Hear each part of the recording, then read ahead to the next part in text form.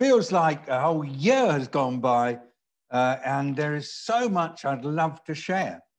I do see our role in these open briefings as acting as an opportunity to share things with you all.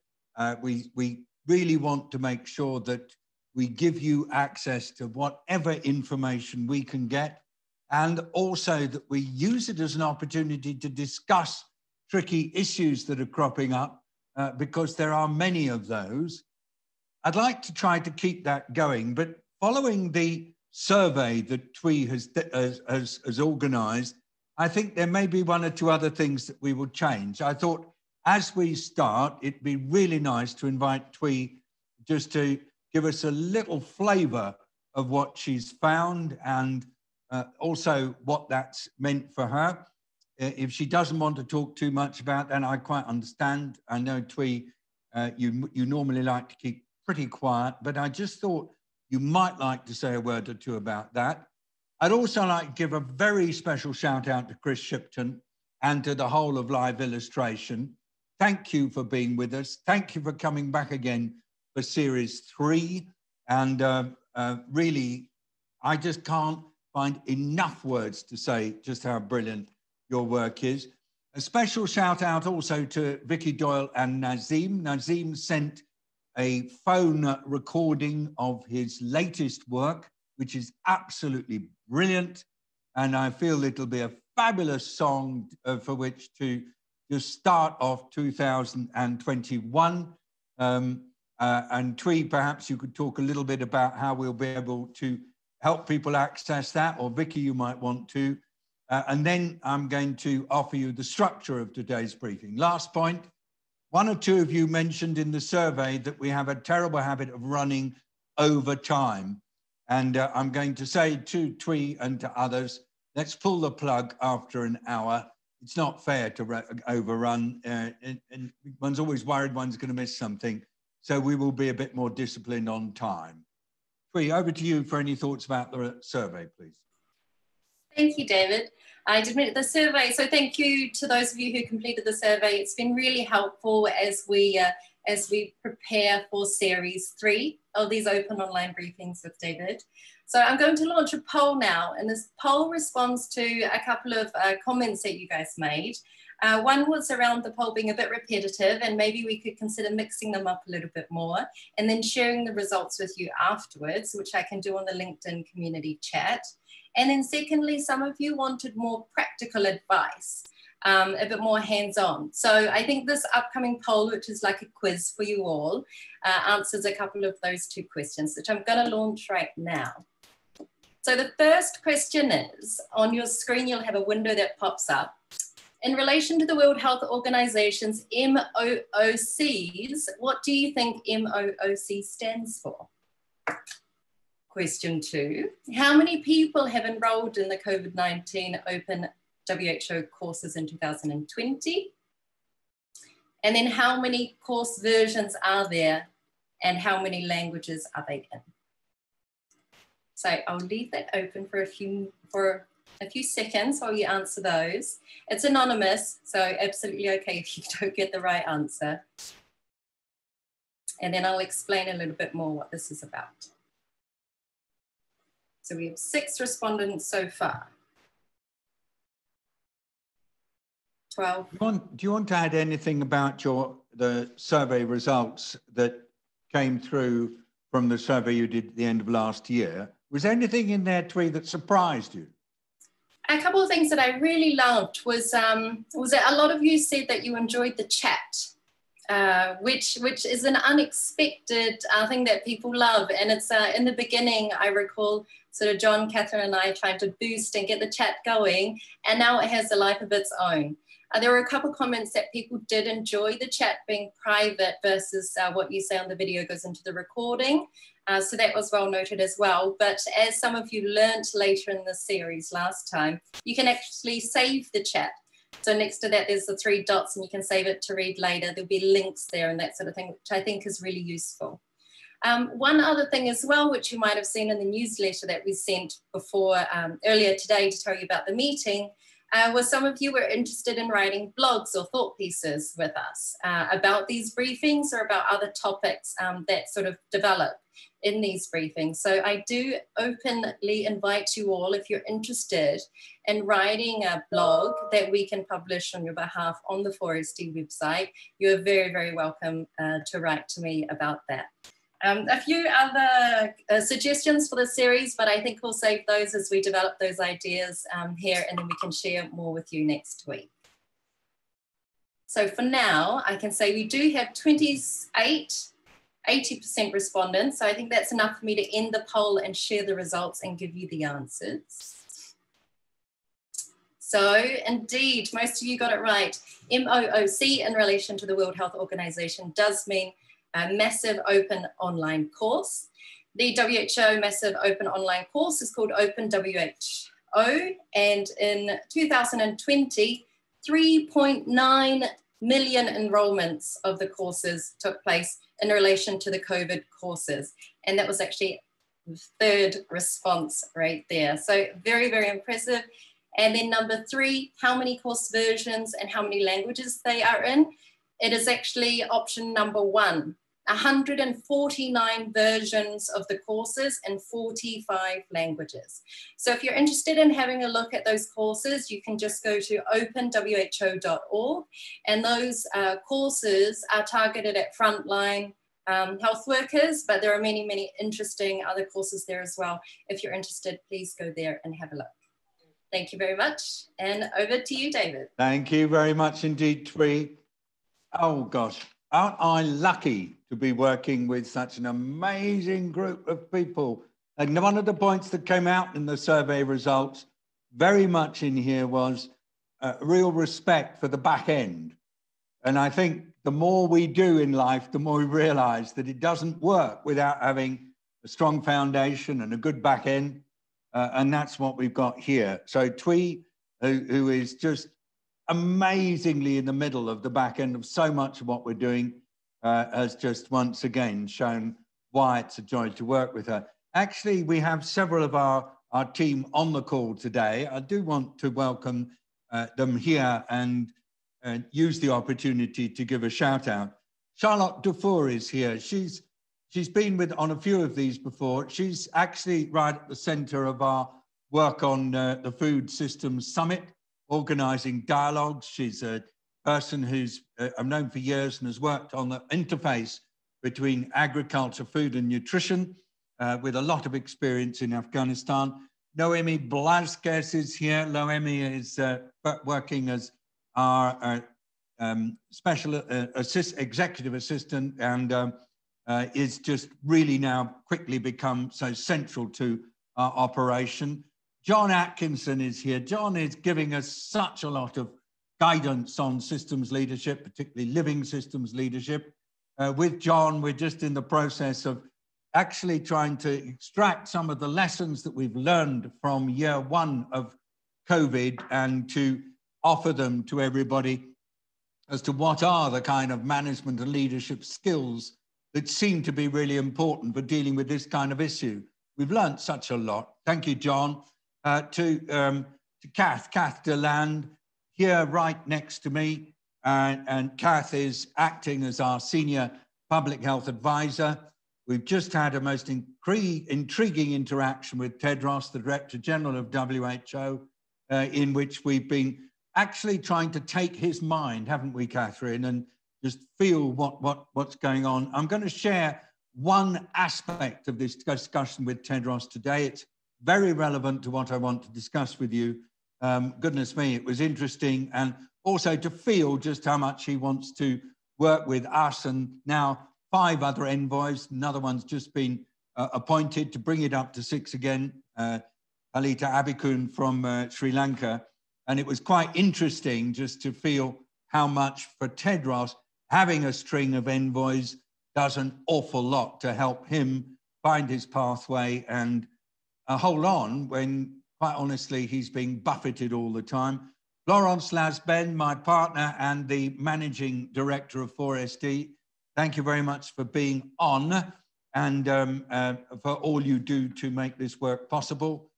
Julian Delamontex, who's part of the COVID team, who's a member, as we told you before, of the local administration in the commune near here that includes Flaine, a ski resort. He's having to deal with incredible challenges from his local community because the ski resort is shut, it's in France. And then Marlene Schuppbach, who is right at the center of our food work, Swiss, and who is also keeping me very, very closely informed about the quite interesting challenges between the Swiss Federal Council, the Swiss cantons, and the Swiss communes as to how they deal with COVID in Switzerland. Not an easy challenge given the way the country is governed. I won't do this every time. I just wanted to pay respect to them as we start our work in 2021. Very, very keen that we do use the chat box fully. What happens is that the team monitors what's in the chat box and then sends me messages, but the team doesn't send me just exactly what you put in the chat. It comes as suggestions for ways to string the conversation together. They also look very carefully if there are people putting their details in the chat who've got something they want to say. And so if you've got a point you want to make, do please make sure that it's in the chat, and please also show how you believe it can be linked to other issues. Here are the headings that I propose to use today, and they're headings that I will almost certainly come back to week after week as we go through series 3 of the briefings. These are headings which we believe capture a lot of complex challenges, and we would like to dig into them in more detail. At the beginning, we're going to focus on the virus and people. And that's going to be right at the center of our briefings for pretty well every session. The virus is a cunning and quite difficult adversary, and it therefore is really important that we try to understand what this virus is doing in societies around the world. And people are the solution. And so it's important that we understand what people are being able to do and how they're doing it. And in particular, how they're making sense of this virus and the challenges it's causing. So the way in which people are making sense and the way in which the virus is causing challenges, I present them really as two sides of the egg, because I don't honestly think there's anything very good about this virus when it comes to the future well-being of humanity, unless the virus actually helps humanity to turn the corner and really get much better organized when it comes to some of the things that we've got to try to deal with. So I will continue to present the virus as an adversary and also present people as the solution, and I will use that as the very top. I'm going to continue to share with you insights about what you need to control an infectious disease. And I will keep coming back to the basics of infectious disease control, because my colleagues and I think more than ever right now that it's this lack of clear understanding of the core elements of infectious disease control that is causing a great deal of difficulty in governments all around the world. Not every government, of course, but many governments are finding it super hard to hold on to the core principles of controlling infectious diseases. So let's just come back to that again and again. We sometimes call it public health. We sometimes give it other names. Today, I'm talking about infectious disease control, which is the control of infections, and it's a particular series of skills. So we will be reverting and referring to that quite a lot. Heading number 4, I'm going to use the broad title of systems. Obviously, there's a vitally important set of systems for providing care for people who are sick. The clinical care systems, that's hospitals, health centers, all sorts of other institutions that fundamentally exist to cure people who are sick, to stop them from dying, to deal with chronic ailments, to reduce disability. We will be talking about those systems a lot, but we'll also be talking about public health systems, which are the systems in the community that are so vital to be organized. We'll be talking about incident management teams and systems for dealing with big outbreaks. We'll be talking about food systems, because unless food systems function, people go hungry, yet there is real damage to food systems as a result of COVID. We'll be talking about a lot of social systems, particularly for social protection of people who lose employment or who find that they just cannot get cash. We'll be talking about, actually more generally, employment systems.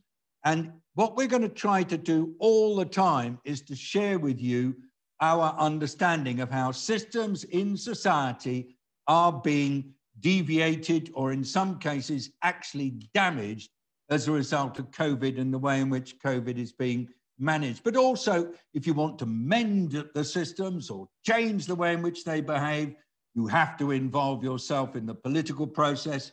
You have to understand the symbiosis between different systems. You'll recognize here that this is all the stuff we depend on John to help us with. Right now, we are seeing a lot of systems in a lot of places seriously overloaded, perilously stretched, and in the views of many commentators, at risk of collapse. We're going to talk quite a lot about what that really means. You know, do systems actually collapse? Do they just stop? Well, I suppose in certain circumstances they do, but mostly what tends to happen is they struggle, and they struggle with overload. They struggle with challenges because they've got insufficient personnel. And we'll be looking at some of the ways in which the various systems on which humanity does depend for equity, does depend for opportunity, does depend for rights to be realized. We'll be looking at those systems and applying a living systems perspective to them. My fifth heading is tools. We're going to be all the time talking about the kind of tools that are becoming available in order to help these systems to work more effectively. We're in real difficulty because of the tools to diagnose COVID, depending all the time on tests like PCR to find the virus. What about these new tests, the quick new tests that we've all got hope about, antigen tests that are being talked about and that are being marketed, used in the White House, but unfortunately not able to prevent the Rose Garden outbreak of last year? Are these rapid tests still going to have value? Are there new rapid tests likely to come on stream soon, which will be available in the millions or even billions per day and enable populations to be much clearer on what's happening to their COVID status? Well, let's talk a bit about that. And we've already had discussions with Henk Bekkerdam and others in these briefings on some of the challenges of testing. But what about treatments? Colleagues were saying to me just recently, just today, you know, it's all very well talking about ways of dealing with COVID, but if you can't treat people and give them a chance of survival, particularly if there are low-cost therapies available, it's very, very difficult. And we do have dexamethasone. There are suggestions that ivermectin is going to have a role. There are various other treatments being talked about. So we will keep a focus on treatments. We will look at tools with regard to organization, like apps and so on. We'll be continually looking at ways in which the system overload could be eased by tools. And then heading 6 will be vaccines. We'll be talking about the different kinds of vaccines that are coming available. We'll be talking about the different vaccine rollout strategies that are being used. We'll talk about vaccine nationalism and vaccine equity. What are the prospects for enabling all people of the world to be able to access vaccines in the foreseeable future? It's a huge issue. And it's something that I'm sure many of you will want to talk about, and already got some hint of that. And then we will talk about leadership and communications, heading 7. That's because without good leadership, there is really going to be huge challenges for this world in extricating itself in a decent way from this pandemic. But the leadership's no good unless it's backed up by really superb communications. And we will be continuing to look at that. So here are the 7 headings again. 1, the virus, what's it up to? 2, people as the really, really good solution to the problems caused by this virus. Number 3, infectious disease control or public health, whatever else we want to call it, as the mainstay of dealing with the outbreak. Number 4, the systems on which societies depend, the systems that are in difficulty and overloading. Let's look at some of those and consider what kind of living systems leadership is needed to help them to get right. Number 5, tools coming on stream, tools available, tools that we need. How can we be really looking in more detail at being systematic about that? And that's, of course, an area where we may from time to time need to call upon some super special experts to come and bring us bang up to date. 6, vaccines. And today I'm going to spend a bit of time focusing on vaccines. And 7, leadership and communications. Those are my basic headings. And then I'm going to go into some of the detail. Number 1, the virus. I've been asking myself, what is going on? I've been asking myself, can I explain it to everybody? And I've been looking for the right words. I'm still wanting to use the following words to describe how this virus behaves in society: spike, swirl, and surge. I've been adding this swirl word quite a lot recently. I was really trying to think very hard, well, what is the best set of words to describe what's happening in Western Europe right now, what's happening in the US right now? It certainly spikes because it tends to start up an outbreak in a very small area, and there is a sudden cluster of cases. And so the spike concept, I think, is a reasonable one. Swirling is a word that I'm using to try to describe the fact that at various points in outbreaks of COVID, you see what appears to be quite a buildup of virus activity in a geographical area, as though different spikes are coalescing together and forming a major problem. And then you get a big surge, sometimes a ferocious surge, when it appears that cases are building up very, very rapidly.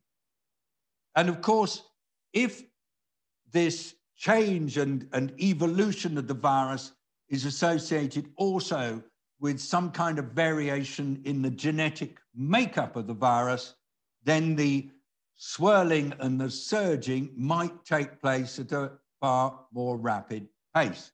Everybody knows here that viruses mutate all the time. You've got in somebody infected by COVID, you've probably got millions of viruses moving around. They're dividing all the time. There will be constant mistakes in the divisions that will lead to mutations. Most of those mutations will actually result in the virus dying, and they will have no impact. They just are part of the wastage that occurs in virus multiplication. Very occasionally, there is a change in the genetic makeup of the virus, which changes the property of the virus. We call that the emergence of a new variant. One particular variant emerged in the UK, or at least it was defined in the UK and was discovered in the UK. But as with all these viruses, you'd never be quite 100% certain that that's where the virus was actually made. It could have been made somewhere else. But this strain B117, a variant that emerged in the UK, as everybody knows, seems to have about 75% greater transmissibility than the original version, which means that straight away it's got an advantage at having a higher R0, infecting more people. And of course, that is a big worry. It can change the dynamics. And this B117 seems to be associated with a really massive jump in case numbers in the UK, taking us up to these very large numbers of cases each day that we're seeing, possibly 20,000 more per day. Is that right? Oops, I might have made a mistake there. Anyway, big numbers per day increase on where it was about 2 weeks ago. This variant, the same variant, is present not just in the UK, but is being found in many other parts of the world. The thing is to have the capacity to sequence the genetic material in a virus and to work out whether or not there's been a mutation requires a pretty sophisticated laboratory capacity to be able to do nucleotide pair assessments. And so my colleagues continue to say to me that we can't be absolutely certain that this was born in UK, but anyway, it is becoming known as the English variant or the UK variant. And when people say to me, David, are you worried? My answer is I'm worried because viruses mutate all the time. And the one thing you always worry about when dealing with viruses is you're going to get the emergence of something that's more pathogenic, more transmissible, leading to nastier disease, difficult to maintain, to control. So you've always got nervousness that the virus is going to be more difficult when it's mutated. Usually if a virus causes much greater mortality after mutation, quite honestly, it tends to die out. So a virus which probably has the same degree of pathogenicity, but is more transmissible, like this B117 appears to be, those are the viruses that tend to take hold, the mutations that tend to take hold, and this is what seems to be happening. I'm predicting that this variant that we've seen come in the UK will become quite widespread. No reason why it shouldn't. And I'm also anticipating that it's already quite widespread in Europe, despite the efforts of various governments to block transport out of the UK and so on and so forth. But there's another variant that's appeared in South Africa, multiple mutations, more transmissible. Again, most people think it's not more pathogenic. I think it probably has originated in the African subcontinent anyway. Similar multiple changes in the genetic makeup of the virus. So this is also concerning. It's most unfortunate that this has led to a kind of interruption of transit from South Africa. You know, you always get nervous when these decisions are made to cut travel links, that this is not just about trying to restrict movements to the virus, that there are other geopolitical things going on. Anyway, it's a bit unfortunate, that one. My colleagues tell me that both these variants, the UK variant, the South Africa variant, represent quite a lot of change in genetic material. And they're saying perhaps these variants have happened in a situation where somebody has been immunocompromised, not perhaps having their full capacity to defend against the virus because of some immunodeficiency.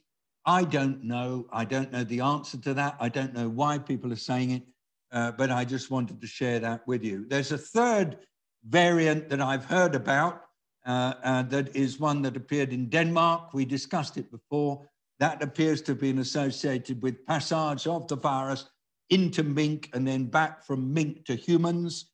There's been a big culling of mink in Denmark, quite a political mess, really, because didn't go quite according to plan.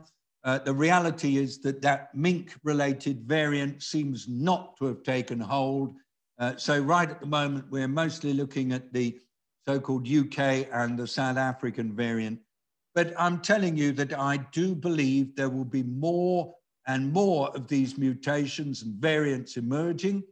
They will cause a lot of anxiety. My own view is that what really matters is that the variants are not associated with making the virus resistant to the antibodies that are associated with the vaccines that are currently being administered. And I was delighted to see yesterday and today an increasing number of reports, not yet peer reviewed, but an increasing number of preliminary reports saying that most of the currently being used vaccines are actually able to neutralize the mutant or variant strains of COVID-19. So hope, all fingers crossed on that, and we'll have to keep looking at it. Somebody said to me this morning, well, where is this virus? Is it just really causing trouble in the US and Europe? Is it still looking okay in the rest of the world? And I just have to say to you that unfortunately, this resurgence or surging, often associated with a lot of swirling, is occurring all over the world. Russia, more cases, more deaths. And that also includes countries around Russia, including those in Central Asia. In Latin America, Colombia, picking up again. It was already having a lot of difficulty last year, but Colombia, disease and death on the increase. Similarly, Mexico. Moving further into, obviously, into the north of America, the United States, still very serious, with a major incident in Southern California, particularly in Los Angeles County, where things have got particularly intense. And that's one thing I want to point to you, that within each location where you've got surges occurring, you also get quite massive, major incidents occurring from time to time in quite tight geographical areas. The Southern California one is particularly intense, and we have members of our team with family who are coming from Los Angeles who are giving us very graphic illustrations of what that means. Canada, parts of Canada, also much more intense than was expected. Of course, all of Western Europe in difficulty, but the situation in the United Kingdom is particularly graphic. We think mostly because of the new variant being so dominant.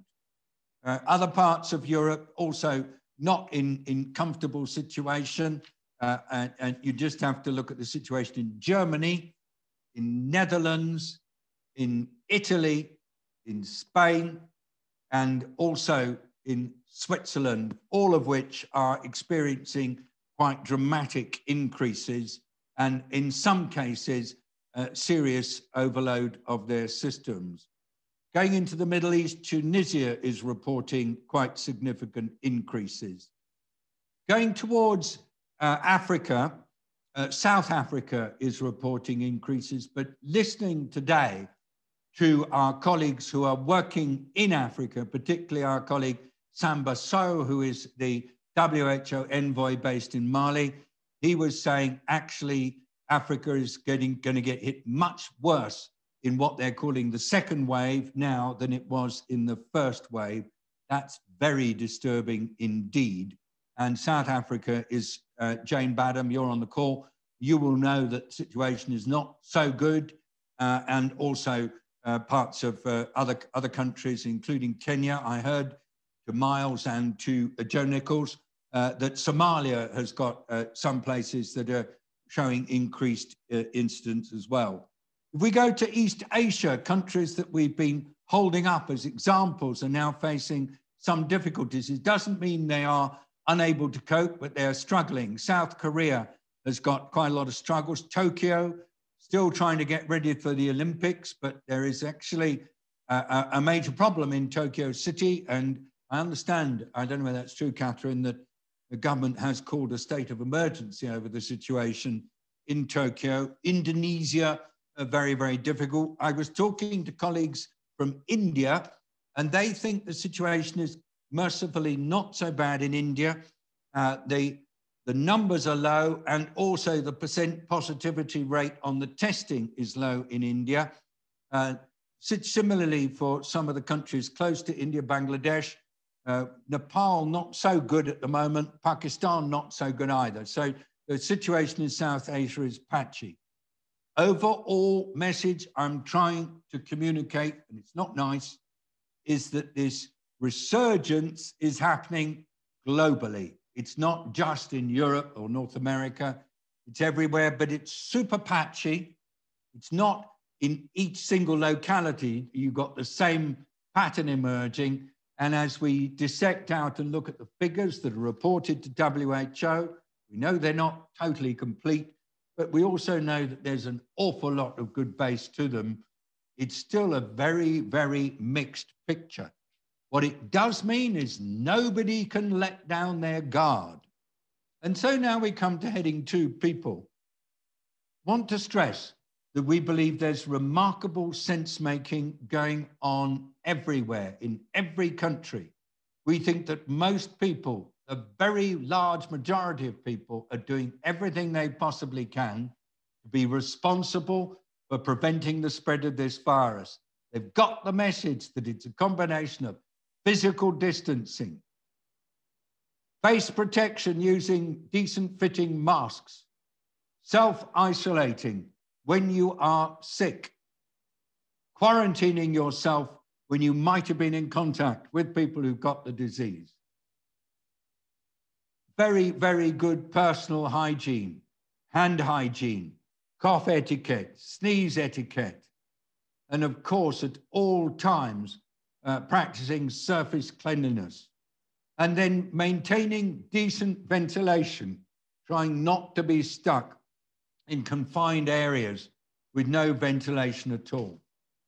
People are taking it seriously. There's a much greater recognition that long COVID is serious, affecting 1 in 20 to 1 in 30. It's global, and nobody knows what the medium to long-term sequelae of these long COVID incidents are.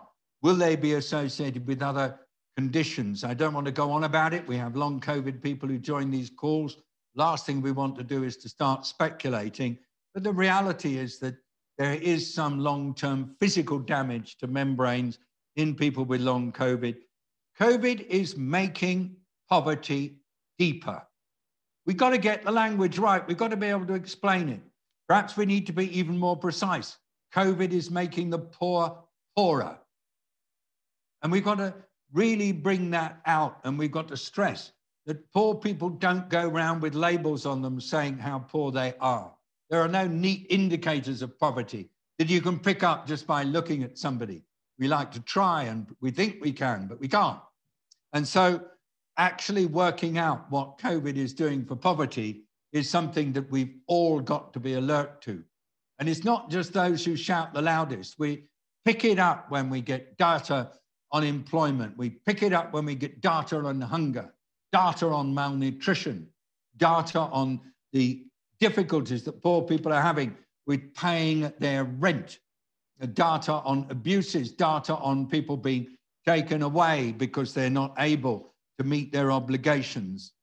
And we have to link that with the other sequel of what's happening to people as a result of COVID, which is increased mental distress.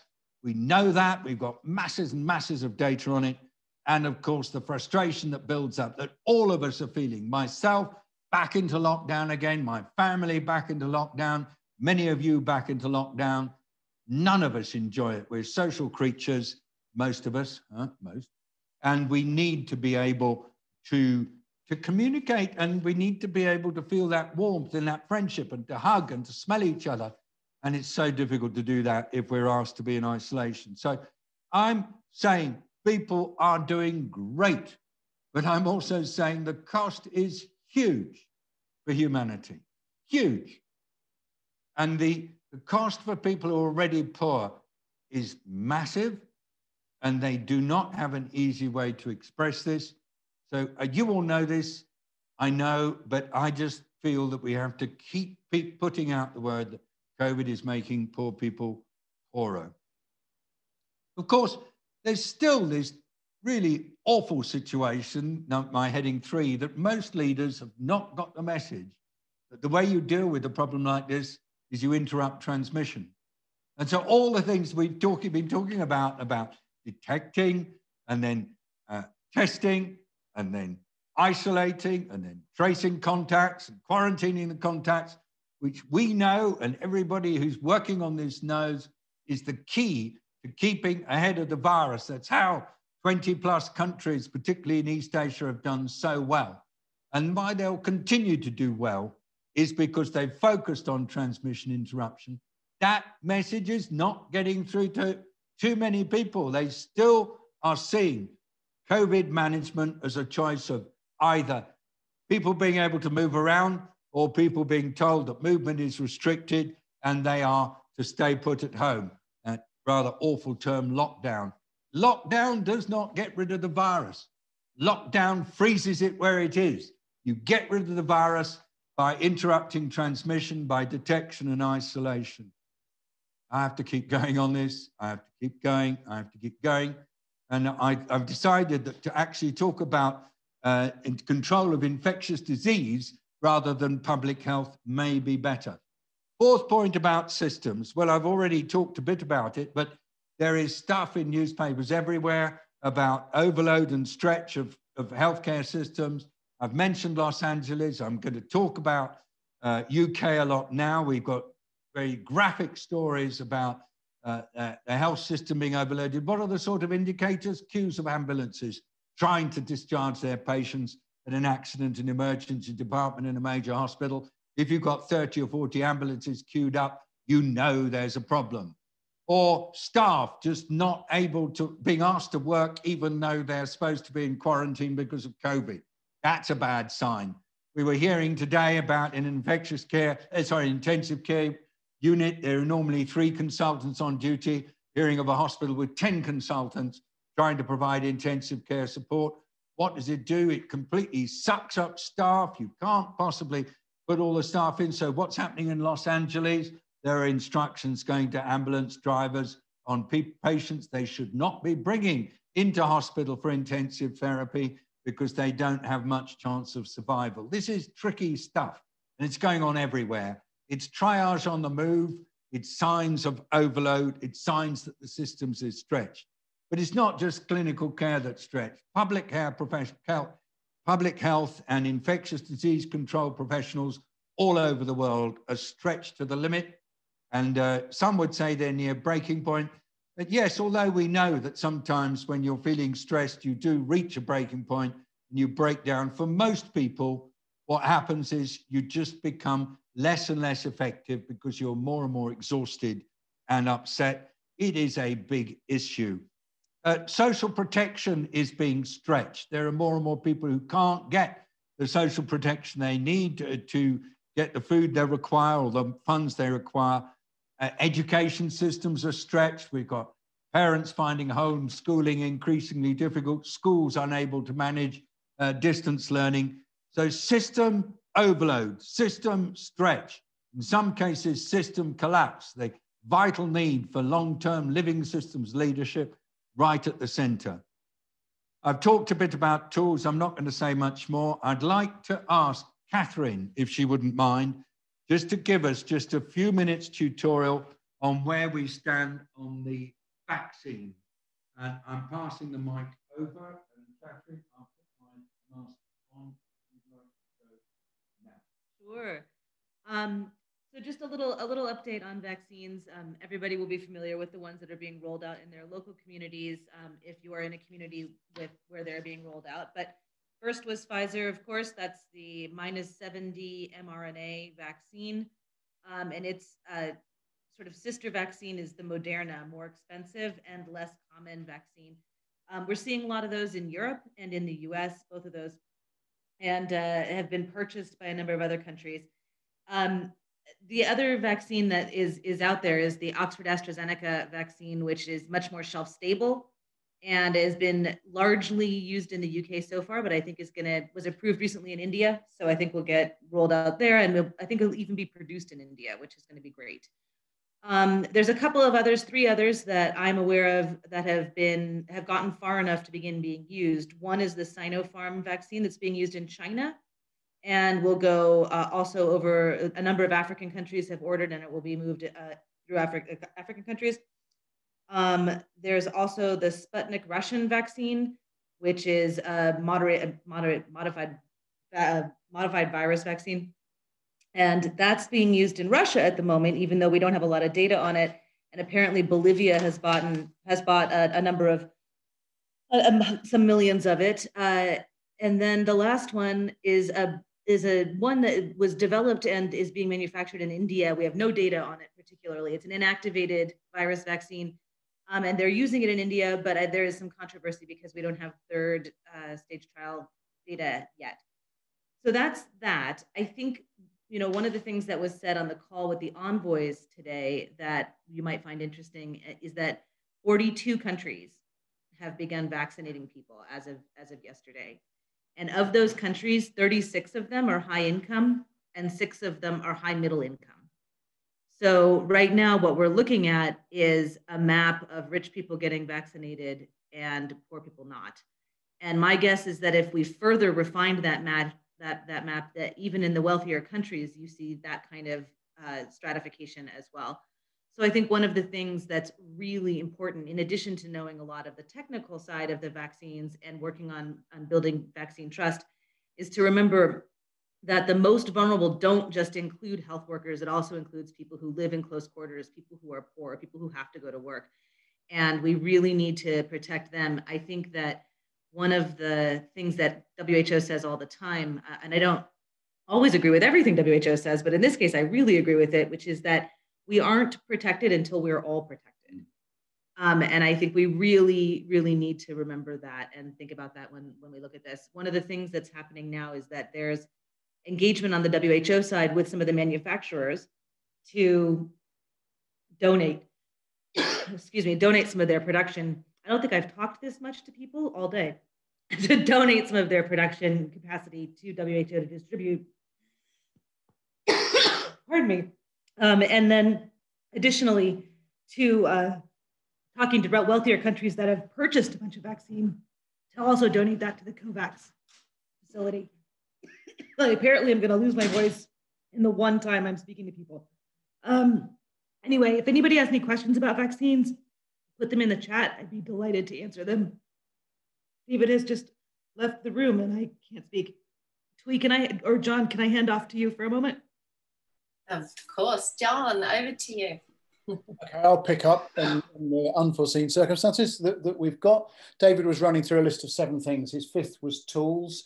His 6th was vaccines that Kat just picked up on there before her voice disappeared and has been recovered in a glass of water. And the 7th was leadership and communications. David, I'm just sort of holding the space, but you're welcome to hand that back to you, or I can keep going entirely. Thank you, John. We just got a bit of water. Good. Yeah, it happens.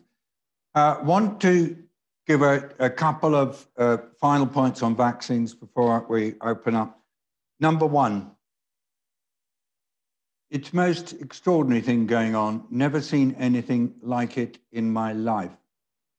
Governments are competing with each other for how many people can receive shots, as it's referred to, within what period of time. A vaccination program, as far as I'm concerned, is not just about shots into people's arms. It's about the people themselves. If I'm interacting with people about vaccination, I want to be able to connect with them as people, especially as many of them have some misgivings about the speed with which the vaccines are being developed.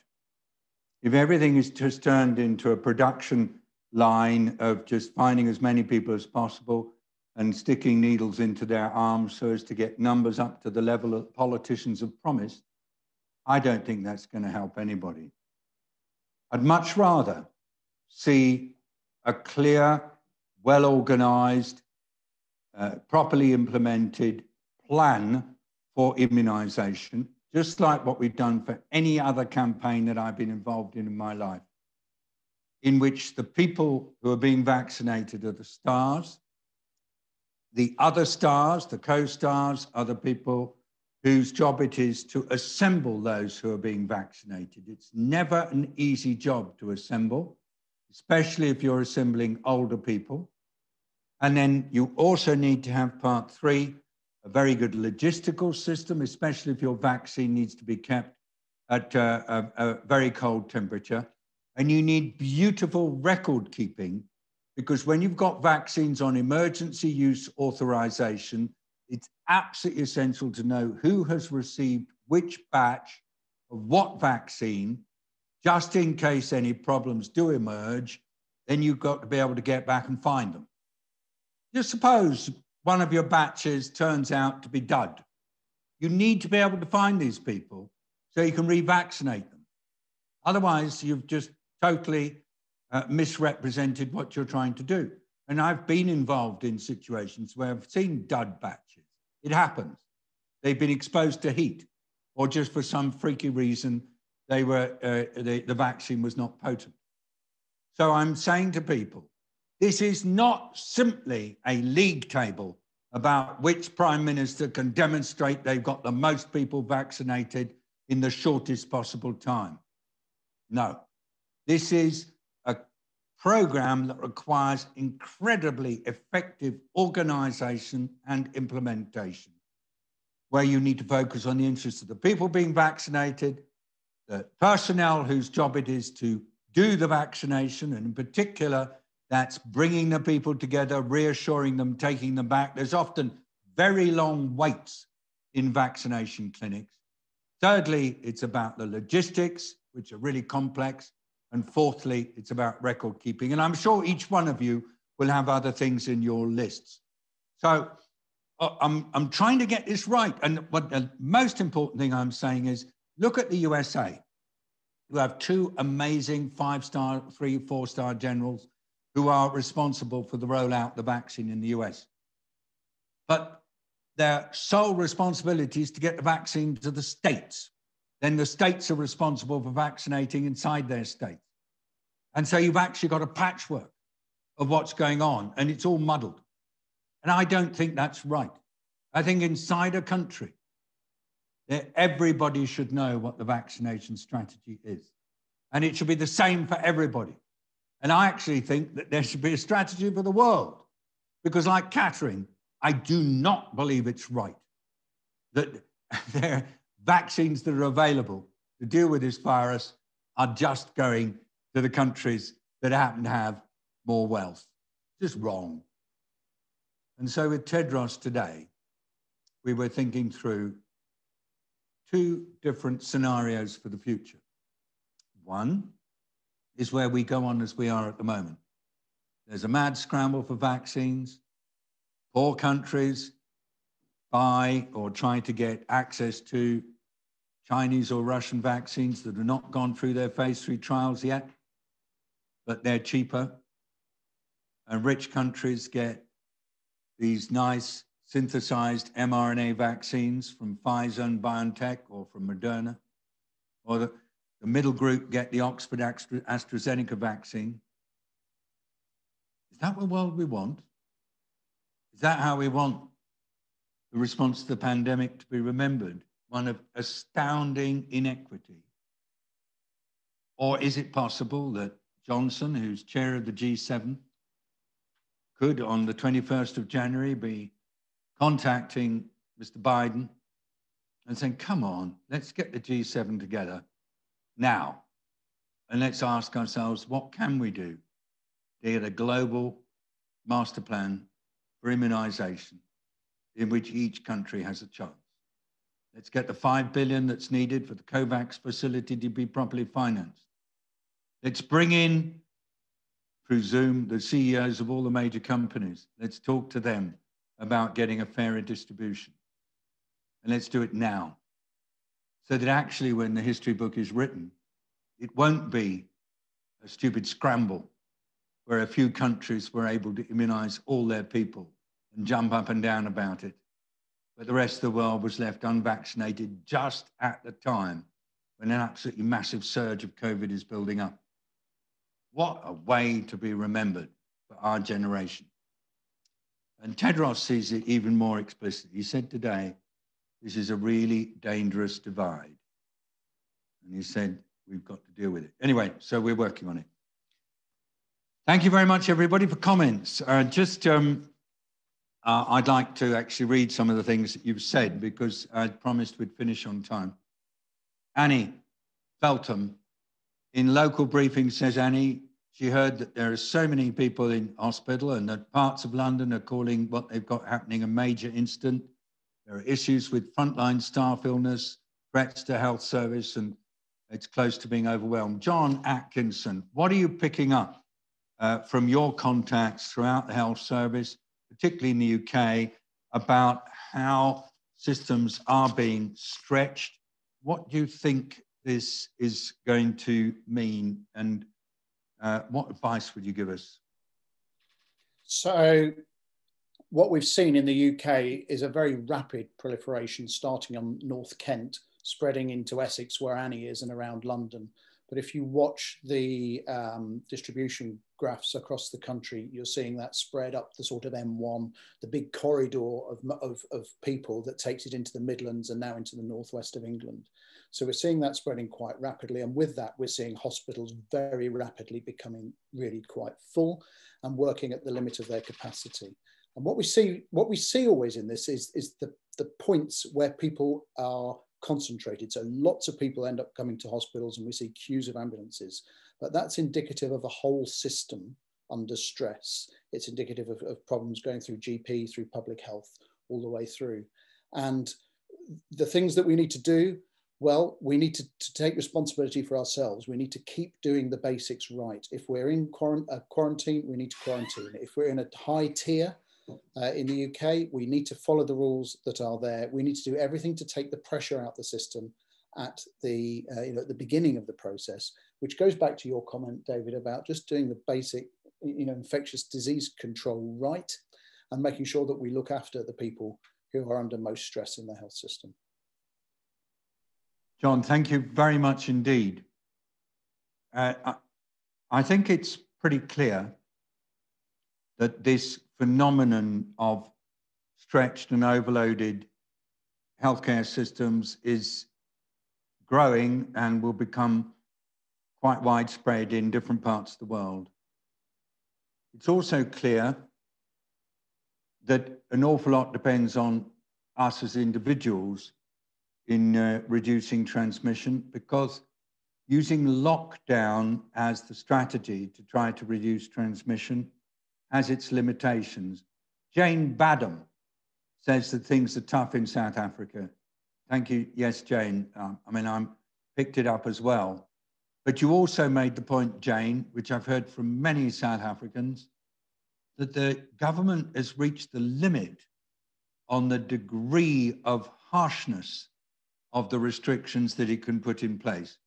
Quite simply because it's clear that any further harsh restrictions will just make poorer people much, much poorer and find it harder to get food and find it harder to look after their children or other relatives in the household. Jane, you're self-isolating, but I think we need to be clear that there are immense trade-offs associated with lockdowns. The tougher the lockdown, the more damage to poorer people. And although I'm really understanding why many health professionals are calling for tougher lockdowns in many parts of the world, I'm actually not keen to be promoting it. Just a couple of quick things before I close. Sihaj Sharma asks for thoughts on trained innate immunity. I'll have to look that up. I'm sorry, I don't know anything about it. Yusuf Gottlieb points out that the variants that are now associated with COVID in Israel are actually apparently more easily transmissible among younger people, leading to higher infection rates. The WHO technical team are still waiting for absolute precision on this. They are beginning to reach that conclusion. They've told me that they're not yet ready to say it for certain, but this is, of course, extremely disturbing. And we do have colleagues working in clinical care in Europe who are saying to us that actually the levels of illness among younger people really are building up. They haven't got good quantitative community-based data, but they've got data from hospitals saying that there's much greater COVID. There are much larger numbers of people with children with COVID in hospital, in many hospitals in Western Europe. So Yusuf Gottlieb, Gawaha and Rebecca Kanta, thank you so much for sharing things on LinkedIn. To Twee, is there anything else you'd like to say at all? Just to say, we'll be alternating the times. Next week will be 8 a.m. Central European time, Friday morning. So that's 7 a.m. for those joining from the UK. And if you allow, David, I will spotlight Chris's illustration. Yes, please. Chris, would you like to come in and say anything? Beautiful. Oh, I haven't thought of anything to say. Apart from, I've drawn a picture of JVT. In the COVID briefings that the government do, they call him JVT. So that's Jonathan Van Tam. He does a great train analogy from time to time. But it's good to be back on these calls, but there is part of me that thinks I'm looking forward to when we don't have to do them anymore, whenever that may be. Oh, Chris, we are so indebted by the brilliance with which you turn our words into structure. To everybody who's joined, we're glad you're with us.